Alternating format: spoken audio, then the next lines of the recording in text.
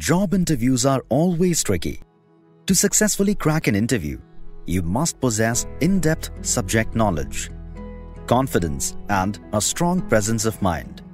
This is especially true if you are preparing for a job role, data science. It puts all your faculties to test. During a data science interview, you have to confront a host of questions spanning from diverse topics that include basic data science questions to questions related to statistics, data analysis, ML, and deep learning. But that's not all. Your soft skills, communication, teamwork, etc. will also be tested. To ease the preparation process for you, we have curated a list of 15 most frequently asked questions during data science interviews. We shall start with the fundamentals and then move on to the more advanced topics and issues. So, without further ado, let us begin. 1. What is data science? How do supervised and unsupervised machine learning differ from each other? In simple words, data science is a study of data. It involves collecting data from disparate sources, storing it, cleaning and organizing it, and analyzing it to uncover meaningful information from it. Data science uses a combination of mathematics, statistics, computer science, machine learning, data visualization, cluster analysis, and data modeling. It aims to gain valuable insights from raw data, both structured and unstructured, and use those insights to influence business and IT strategies positively. Such ideas can help businesses optimize processes, boost productivity, increase revenue, streamline marketing strategies, and a lot more. Supervised and unsupervised ML differ from each other in the following respects. In supervised ML, the input data is labeled, and in unsupervised ML, the input data remains unlabeled. While supervised ML uses a training data set, unsupervised ML uses the input data set. Supervised ML is used for prediction purposes, whereas unsupervised ML is used for analysis purposes. Supervised ML enables classification and regression. However, unsupervised ML enables classification, density estimation, and dimension reduction. Python or R, which is better for text analytics? When it comes to text analytics, Python seems like the most suitable option. This is because it comes with the Pandas library that includes user-friendly data structures and high-performance data analysis tools. As of R, it is best suited for machine learning applications. 3. What are the supported data types in Python? Python has an array of built-in data types including Boolean, numeric, integers, long, float, complex, sequences, lists, strings, byte, tuple, sets, mappings, dictionaries, file objects. 4. What are the different classification algorithms? The pivotal classification algorithms are linear classifiers, logistic regression, naive Bayes classifier, decision trees, boosted trees, random forests, SVM, kernel estimation, neural networks, and nearest neighbor. 5. What is normal distribution? There are instances where the data is distributed around a central value without any bias to the left or right, thereby attaining a normal distribution in the form of a bell-shaped curve. The curve depicts the distribution of random variables in the form of a symmetrical bell-shaped curve. 6. What's the importance of A/B testing? A/B testing is a statistical hypothesis testing for random experimentation involving two variables, A and B. A/B testing helps identify any changes or alterations made to the web page to maximize the outcome of interest. It is an excellent method to determine the best online promotional and marketing strategies for businesses. 7. What is selection bias? Selection bias is an active error that occurs when the researcher decides the samples that are going to be studied. In this case, the sample data is collected and prepared for data modeling, but it bears such characteristics that are not the true representative of the future population of cases the model will consider. Selection bias takes place when a subset of the sample data is systematically chosen and included or excluded from data analysis. There are 3 different types of selection bias.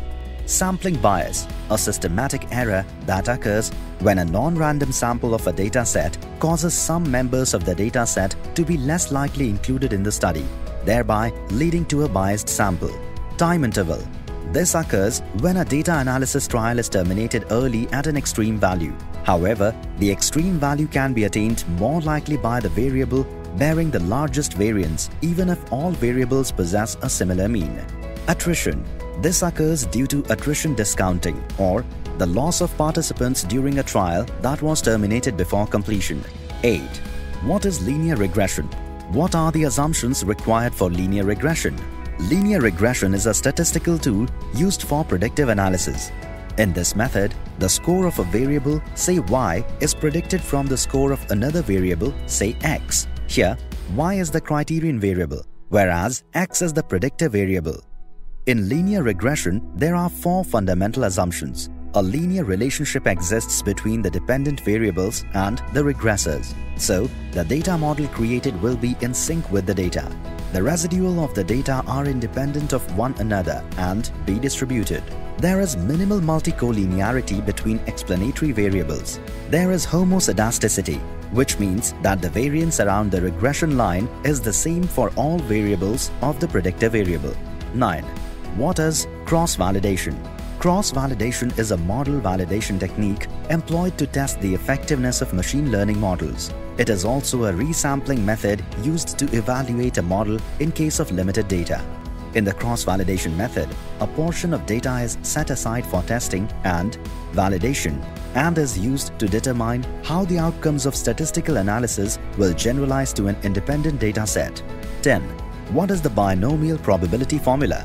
The binomial probability distribution takes into consideration the probabilities of each of the possible numbers of successes out of n number of trials for independent events, each having the probability of occurrence of pi.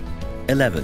What is the difference between univariate, bivariate, and multivariate analysis? Univariate analysis refers to the descriptive statistical analysis technique that can be differentiated based on the number of variables involved at a particular point of time. For instance, pie charts depicting the sales of a product in a specific territory.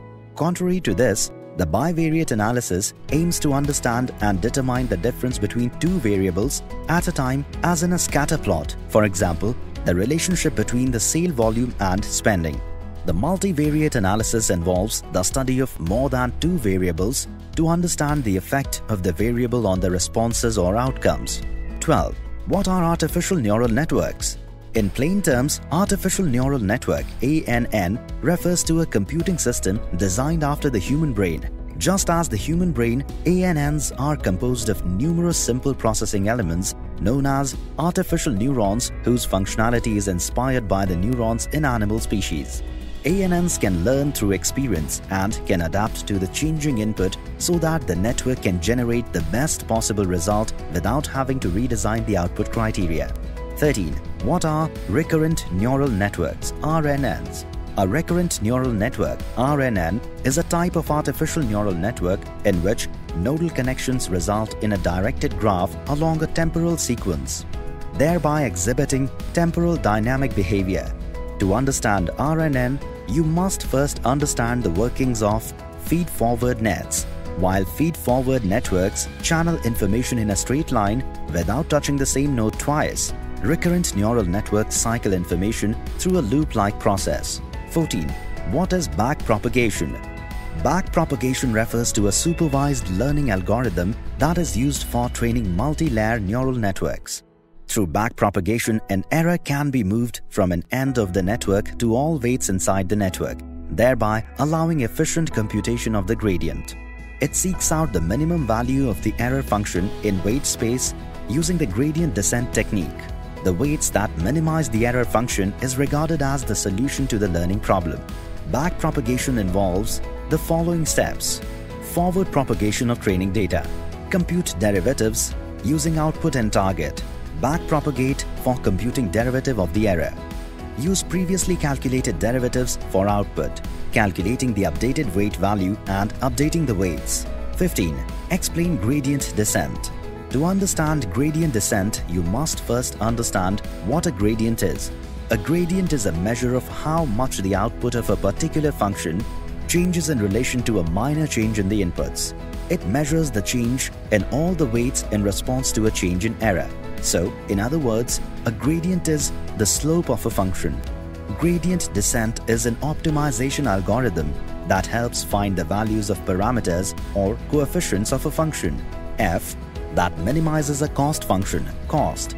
It is best suited for instances when the parameters cannot be calculated analytically. Conclusion.